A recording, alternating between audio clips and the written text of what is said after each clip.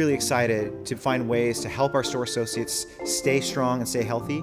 So we built an exosuit with Virginia Tech to give our store associates superpowers.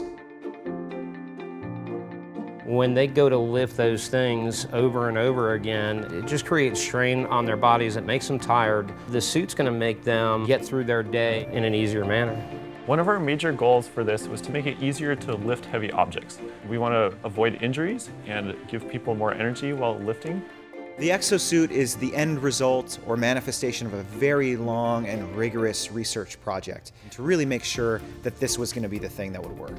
We've made it as simple as possible. We use textiles as a human interface to make the suit comfortable and conformable, as well as being flexible. We use carbon fiber in the back and the legs so that it can twist and bend with the person. As the person bends, the carbon fiber will store energy, sort of like a bow and arrow, and then when the person stands back up, it returns the energy to them, just like releasing the arrow.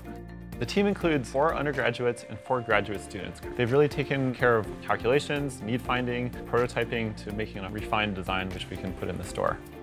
Our associates are excited about seeing something different. Their reaction is, wow, it's really nice to see the company doing something to help us in a radically different way. And just how cool is that?